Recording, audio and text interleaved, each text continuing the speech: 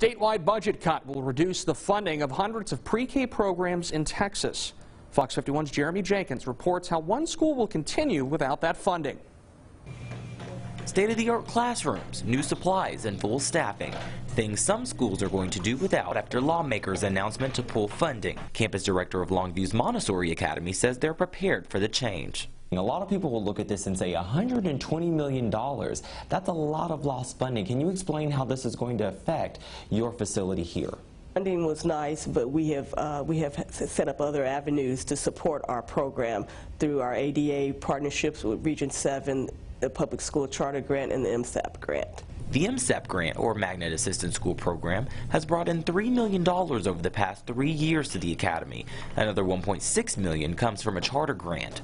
And right here at Longview ISD's Montessori campus, it's that same budget structure that allows teachers to have the newest and latest technology to educate preschool students.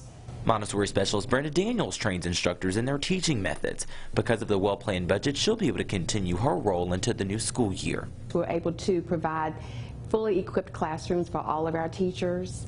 Teacher training, we're very fortunate that our district offers that locally for all of our new and existing teachers, to have them ready, available to serve our students academically when school begins.